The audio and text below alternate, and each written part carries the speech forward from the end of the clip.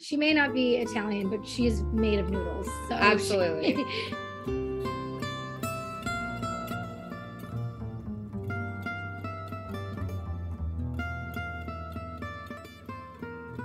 We have a signature Petite Pasta Joint dish at every single dinner. We have a filled pasta that we make by hand, and we both love the output and we love the process of making the pasta, because that's really where Sarah and I bond, and we sit there and we make pasta together.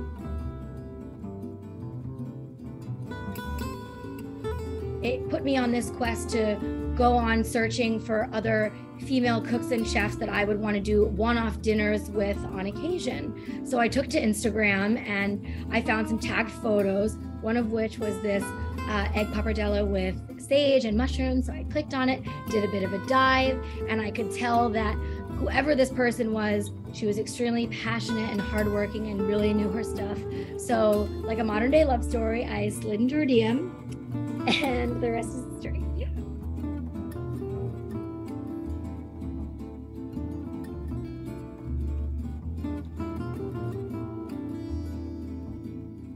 We always say we are proudly not trendy. We serve dishes that mean something to us. Sarah was incredibly close with her Nana Romana, essentially the matriarch of the Raffetto's family. And I was incredibly close with my babushka Lyola. That was another point that we bonded on, was our love and our closeness with our immigrant grandmothers. Yeah.